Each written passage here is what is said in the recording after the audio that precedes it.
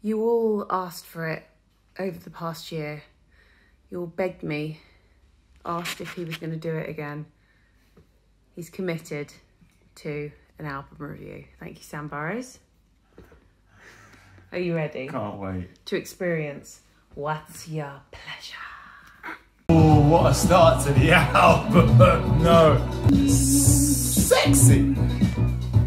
What's We're in your pleasure? Song on the album. What do you want me to say? No more to tell me on the greatest tune I've ever written. Ed Sheeran will be very upset if he said that. What do you think about Ooh La La? Reminds me of 80s Madonna, not that I ever listened to Madonna. I haven't really listened to the record that much, but this already is growing on. To be honest, I'd say this is probably my least favourite on the record.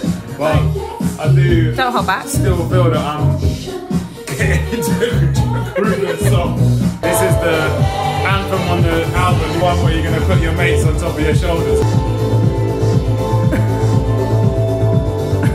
Shimmy.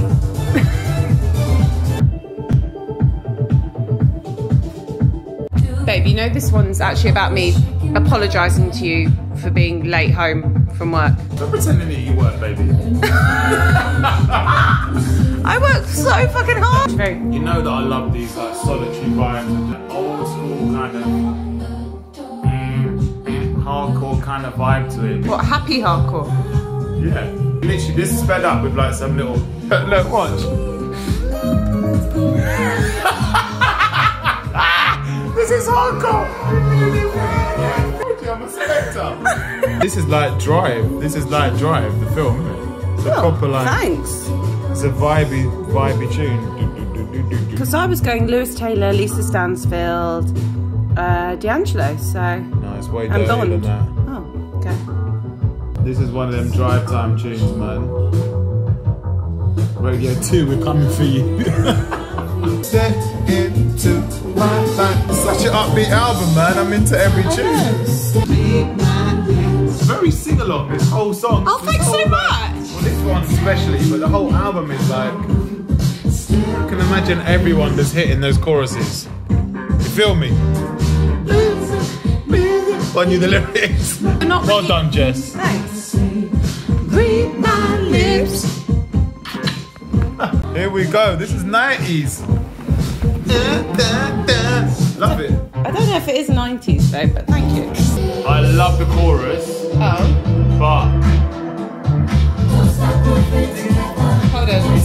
it's catchy but a little bit annoying.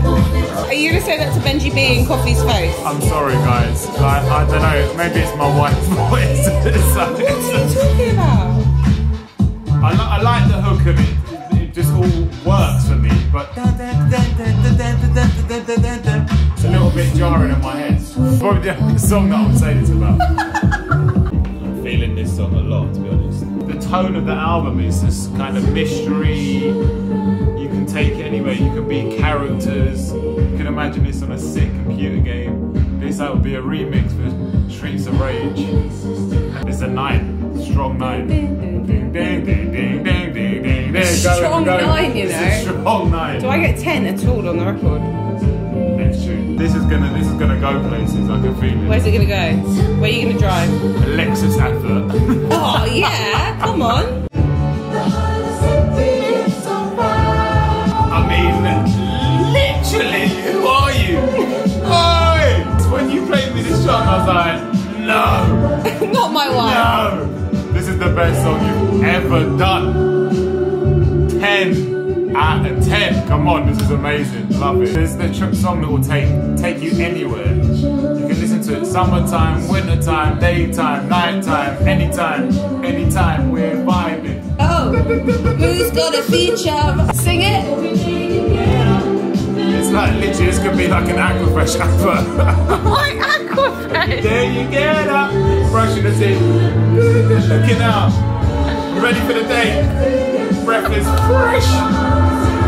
So that was Sam Burrows' third review. I mean, critique. yeah, bit late for me. I mean, we're coming up to 9 o'clock.